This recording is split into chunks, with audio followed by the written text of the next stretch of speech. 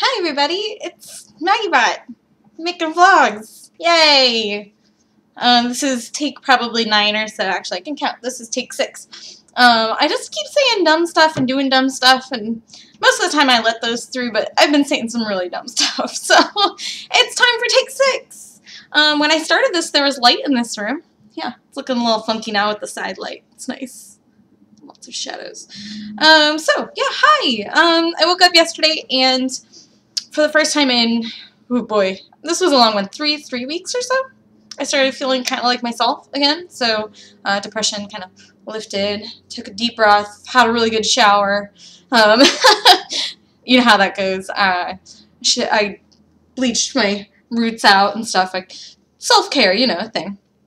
So when my depression lifted, I was like, wow, I really want to make some content right now. And unfortunately, just this weekend coming up, which I'll talk more about, is too busy to do anything too produced, but I will be doing more videos soon. I need another vlogist, when I don't really need another vlogist, but I need something similar. I need to do more stuff, because I like chatting and I like keeping you guys up to date, and I like thinking about games in a way that I don't get to do that often, that I do more in vlogging than I do in real life. Because it's not so often that you just chat with yourself for an hour and a half on a camera, is it? Well, for me, it's sometimes kind of often. So, anyway, like I said, this is just a rambling vlog. There's going to be game stuff and life stuff and all of it intermixed.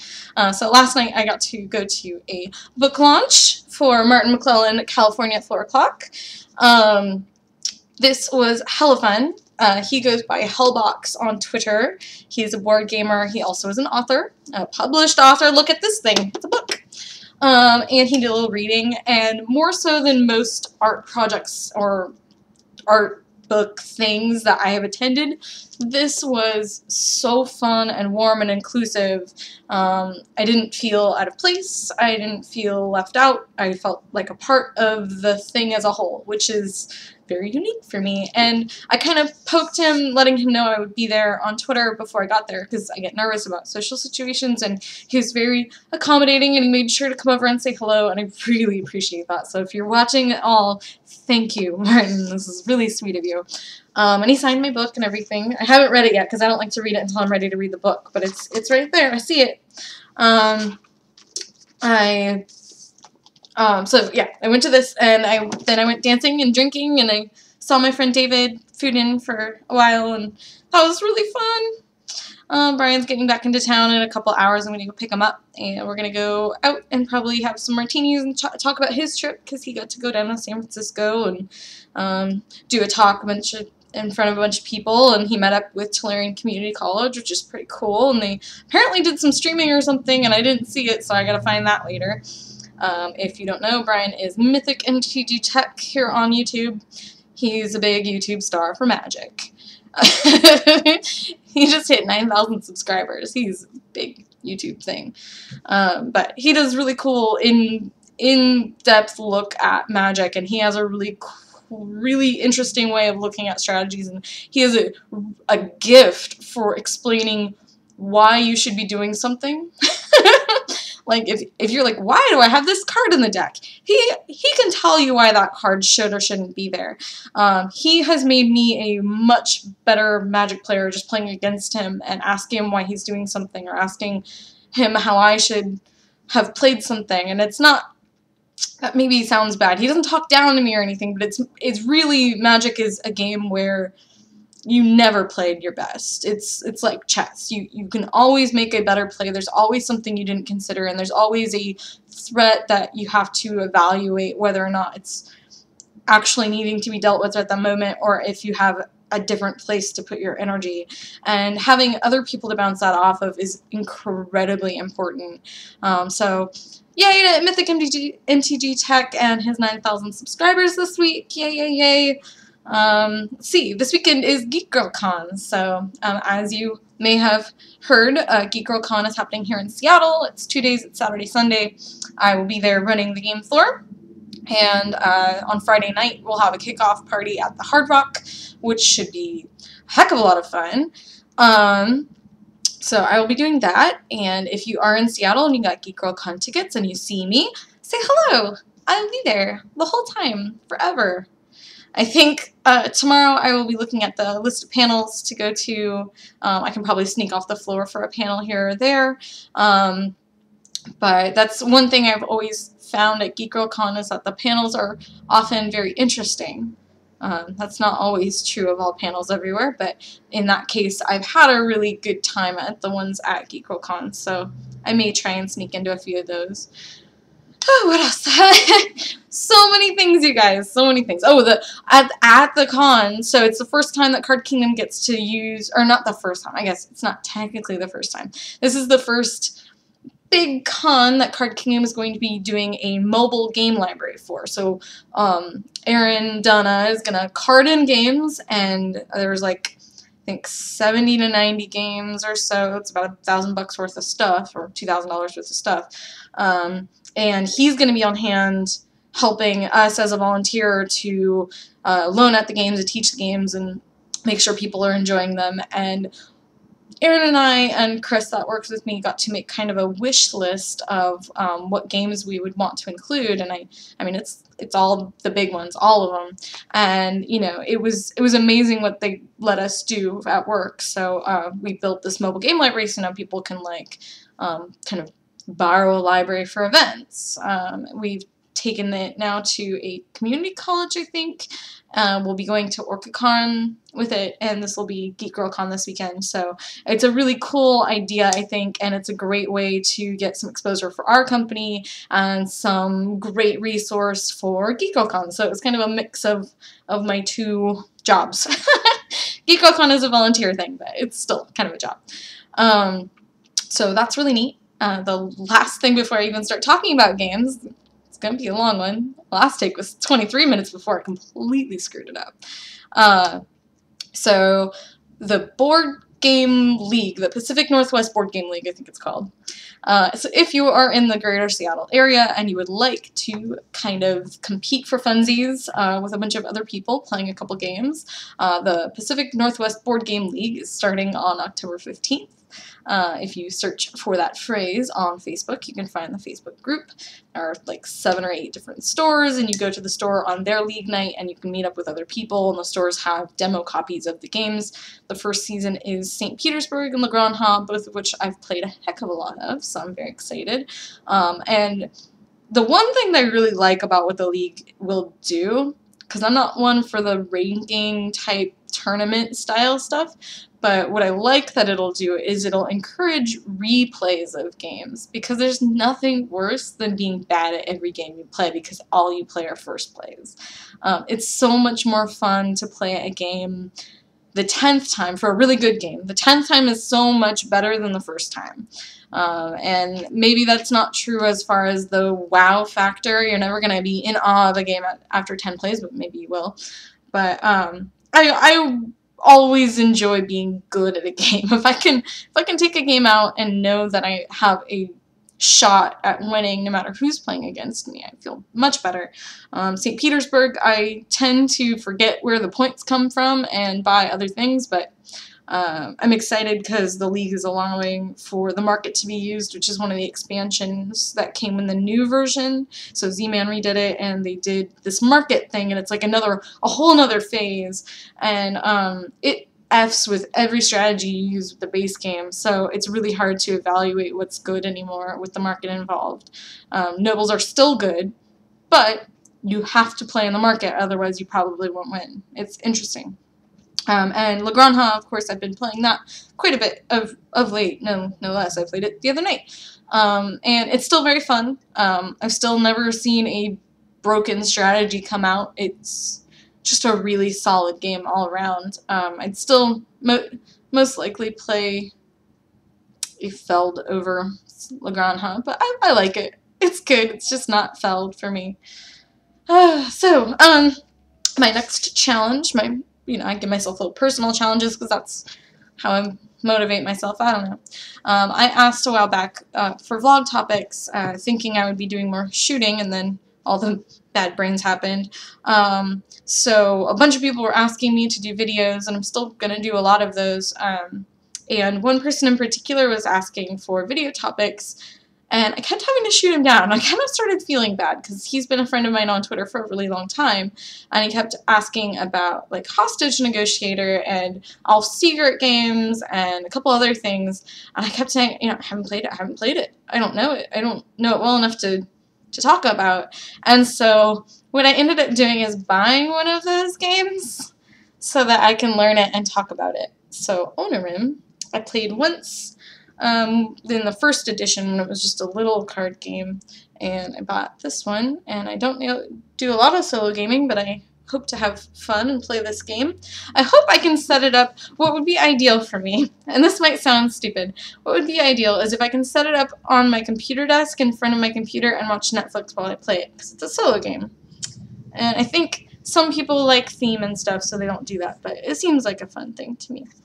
But it is really pretty. They did a really good job, and the cards are gorgeous. I've seen them before. I'll try and post up some pictures, and then hopefully I'll have some opinions on it later. That's my goal. For Essen stuff, I poked my head in. I watched day 1 of the Essen live coverage. I haven't watched any of day 2 yet, or I guess it was day 0, and then today is day 1. But I will be watching those next week during my work week because I obviously have GeekGirlCon all weekend this weekend. It was very, very fun to watch day 1, though. It ended with Friedman Freeze and his puppet that looks like him. It was adorable. I only have 3 games for certain coming my way so far from Essen, and that's Domus Domini, Food Chain Magnate, and Ponzi Scheme. So Food Chain Magnate is the next blotter, and myself and probably 8 people I know are purchasing this game just in the Seattle gaming group that I belong to. There's a lot of Splotter fans out here, and those games are always so fun and so cool, and the retro art style makes it so worth it for me.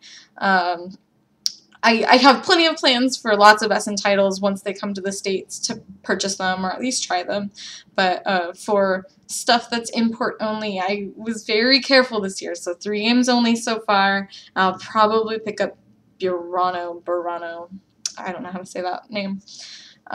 For Domus Domini, that's the same designer as Planet Steam. And it's really been his only other game. And I'm very interested to see what he's got up his sleeve because it's been so long.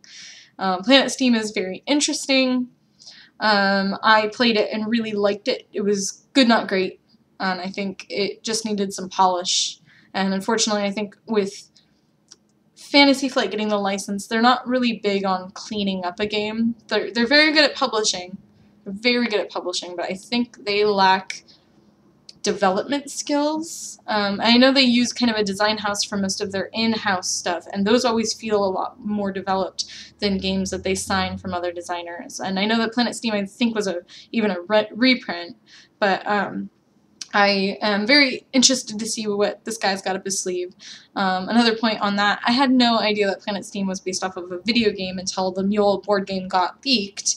Found out about the Mule board game, downloaded the Mule app on my tablet to see what the fuss was about, and now I get the comparison to Planet Steam. I totally can see it.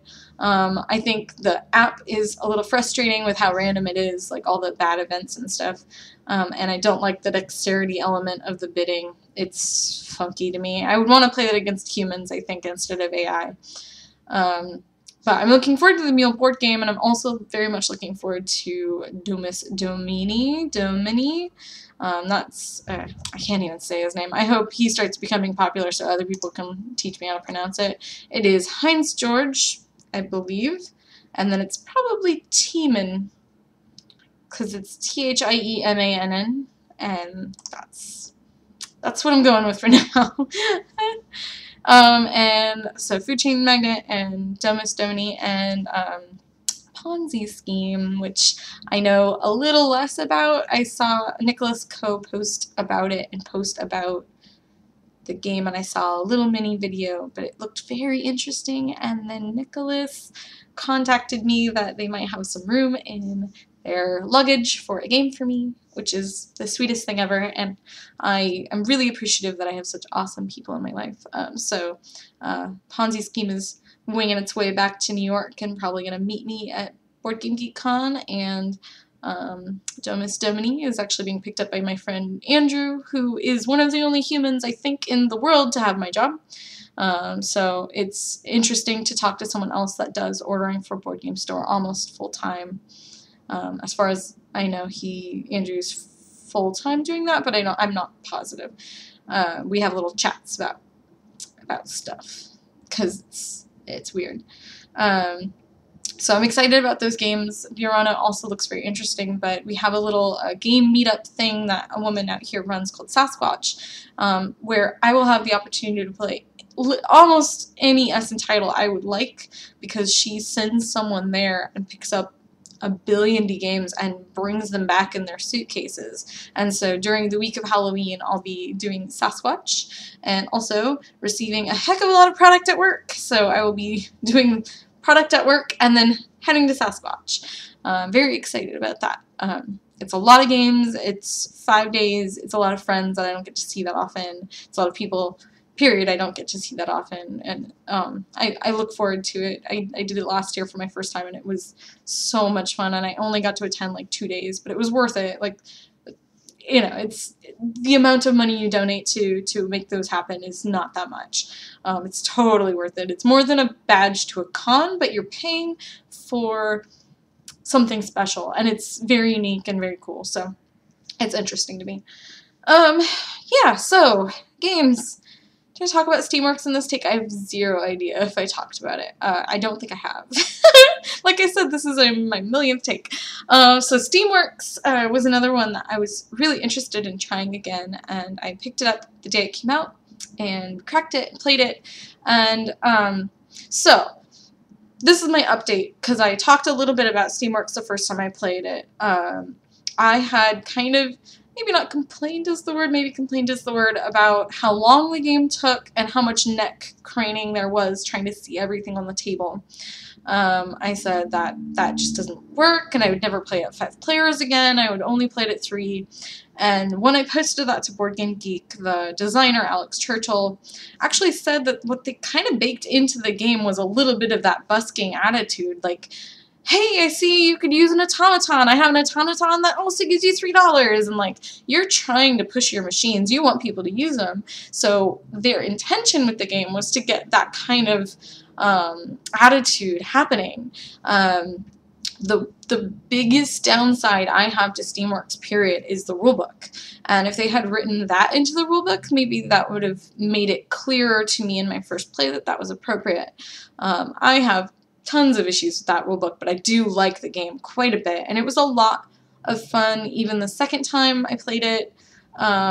We've been playing with different powers each time, and I will say that some feel better than others. I had one that was kind of lame compared to my last one. I played the Electricity Girl the first time, and she had to build a tile engine. It was very unique and cool, and I played one last time that it was just, he had a 2 or a 3 build when most people only have a 2 build, and that was kind of his thing. So, not my favorite. It happens. Yeah, so it was great getting to finish a game of it, getting to score it, see the whole 3rd era of cards, which are really bonkers. I quite enjoyed it. The game did not last that long. It was 2 hours, but it was a 3-player game, and when I started my explanation of the rules, I started with, and you're going to have to sell your machines, because other people using your machines and you using other people's machines also speeds along the game. That is your timer for the whole thing. So if no one's using anyone else's machines, it's actually going to take forever. You have to run out of tiles. So really quite good. I liked it a lot. I have not played Gold West. I haven't even picked it up. I don't know what it is about that game. It just doesn't interest me, but people keep saying that it's so fabulous, so I'm going to just, you know, grab it at the library sometime or have a friend bring it and teach it to me. If it's so fabulous, I will play it.